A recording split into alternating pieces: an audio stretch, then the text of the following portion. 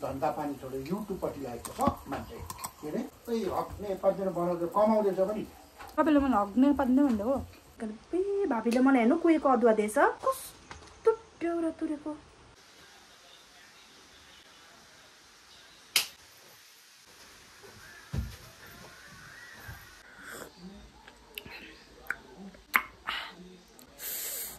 यस्तो मिठो हुन्छ नि सब भयो नुन जल फालेछ नि बातमा Hello guys, welcome back to my channel. This is me Anisha and you're watching Anisha's MVV and this is day 7 of a day in my life. So आज संडे है और मैंने सोचा कि आज मैं 10 बजे तक सोऊंगी, but then guess what?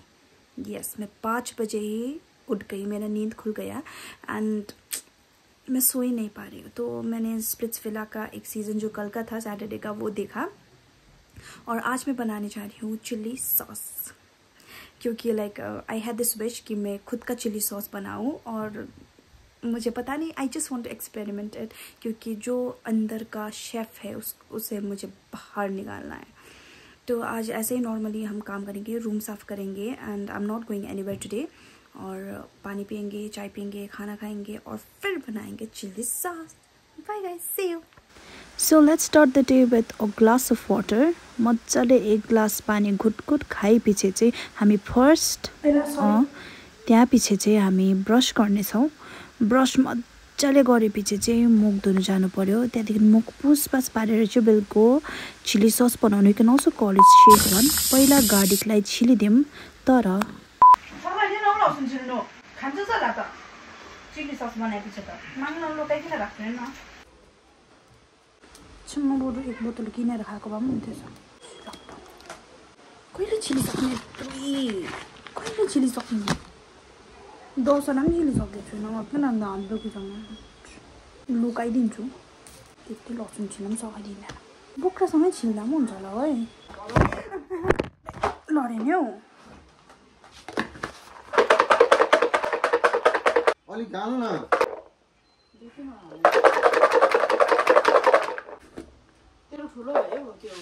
अलिक गाल्नु न अन्त पो हुन्छ त्यो दुईटा अन्त यसको यो डाक्ला पनि काट्नै पर्छ नि त. यसको यो मोटो डाक्ला पनि काट्नै पर्छ हैन. अन्त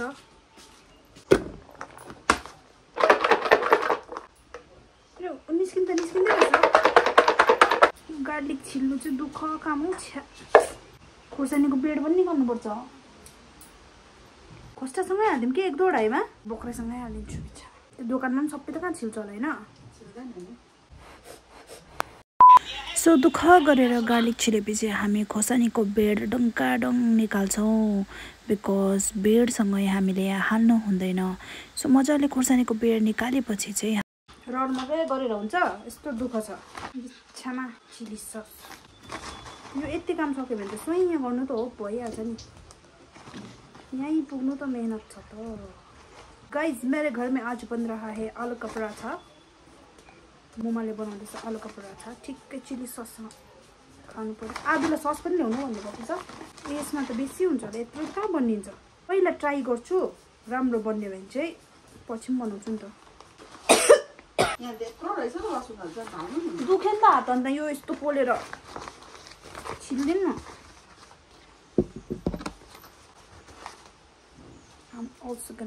भाबीले मलाई हेर्नु कुहिएको अदुवा दिएछ कस्तो बेउरा तुरेको.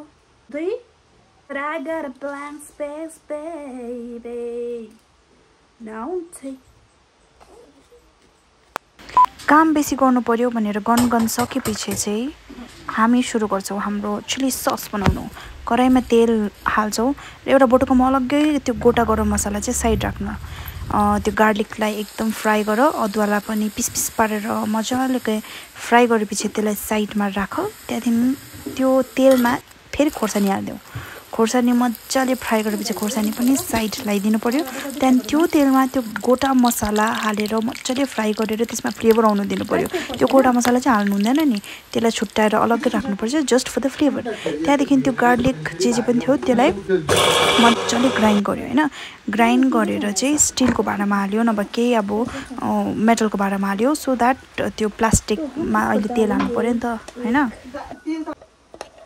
पुरा भयो त पुरा त होइन डालेंगे हम नमक अब चीनी दे तो अलिकति अब चीनी देन मलाई अलिकति चीनी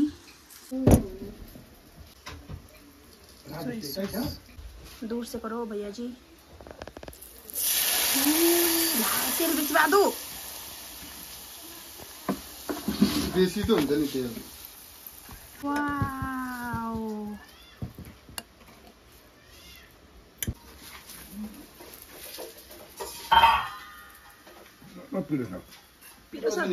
पिरो हुन्छ नि अब चिली सस बनाएको testing my chilli sauce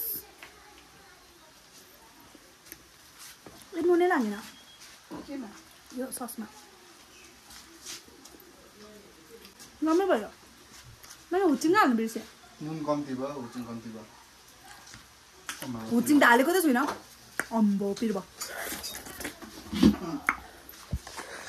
so त्यो खोर्सानीको मिक्सचरमा अलिकति सोया सस सल्ट सुगर अलिकति हुचिङ र अलिकति के हाल्यो भिनेगर हालेपछि मजाले अघिको खराको मसलावाला खराको तेल चाहिँ त्यसमा मजाले डम्मै सबै गर्ने हाल्नुपर्छ त्यहाँदेखि त्यसलाई अलिक सेलाउनु दिएर बोतलमा हामीले हाल्यो भने your chilli sauce is ready and trust me guys it was amazing यसको 500 रुपैयाँ गरे भने बिक्री हुन्छ महँगो होला 500 त है कहाँ हो 100 रुपैयाँ त बेसी लाग्यो नि मलाई यसमा खर्च यसमा मलाई 120 रुपैयाँहरु खर्च लाग्यो तर मैले किलोमा ल्याए भने त फाइदा हुन्छ होला हैन डबल यसको मैले 390 रुपैयाँमा बेच्नु पर्यो 390 रुपैयाँ this is hot Schezwan sauce हैन उयसमा मार्केटमा कति छ तर अब यो त लोकली मेड हैन नि त विथ लभ हैन नि त सेल लिनु पर्छ यो यस्तो गर्दै खान्छु म तो इसे हम वेस्ट नहीं कर सकते इसलिए हम ये साफ करके खाएंगे अब मेहनत र पैसा लागेको चीज त्यतिकै फ्याल्नु भएन भनेर त्यो डेक्ची नै डल्लै सार पारेर त्यहाँ भएको अलिअलि अचार पनि एउटा रोटीसँग दलेर खाइदिए खाजा त आलु पराठा बनेको थियो कि गाइस तर आदुले फेरि साइडमा मासु पनि बनाएको रहेछ त्यही कारण हिजोको भातसँग मासु पनि खाएँ मेरो जिन्दगीको पहिलो बोतल हो यो र म एकदमै खुसी छु एन्ड अघि के भन्दै थियो मासु हिजोको भात थियो त्यसलाई भुटिकन चाहिँ आदुले बनाएको मासुसँग गमका गम खाइदिए मान्छेहरूले सब धन्दा पानी छोडेर युट्युबपट्टि लागेको छ मान्छे के अरे है सब युट्युबर सबै हक्ने पार्दैन बनाउँदै कमाउँदैछ पनि तपाईँले मलाई हक्ने पार्ने भन्दै हो सब भयो नुन जल फालेको छु नि भातमा नुन हालेको पनि हुन्थ्यो नि मैले खासमा चाख्छ यो भात अलिकति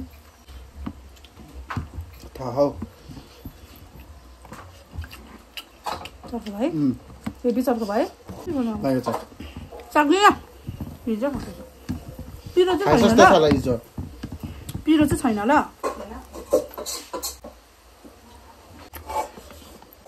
योसँग पो दामी भयो दिनु त्यो अलिकति कस्तो मिक्स गरेको फेरि त्यही नुनिलोसँगै ठिकै हुन्छ नि त सो गाइज म्याक्टी त तपाईँले खानु नै भएको छ होला म्याक्टी इज माई फेभरेट मलाई एकदम म्याक्टी चाहिँ फेभरेट क्या तर त्यसमा अलिकति म एक्स्ट्रा नुन थप्छु बिकज नुन नलागेको जस्तो लाग्छ एन्ड बटर पनि थपेर मैले बनाएँ बटर टी हेर्नु न मलाई कुनै किन टेस्ट गर्नु मन थियो बट गाइज यस्तो मिठो हुन्छ नि ओइ यो होइन नि त चाख्नु न एकपल्ट यो अर्कै हो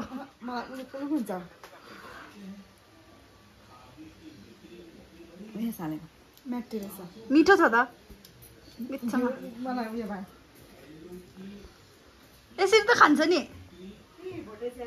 भोटे चिया त सो खानापिना भएपछि चाहिँ अलिक सानाकसिनिक गर्ने काम थियो। त्यो किचनको सानाकसिनिक गरेपछि चाहिँ भुइँमा झरेको आलु टिपेर बडी भाग्यो।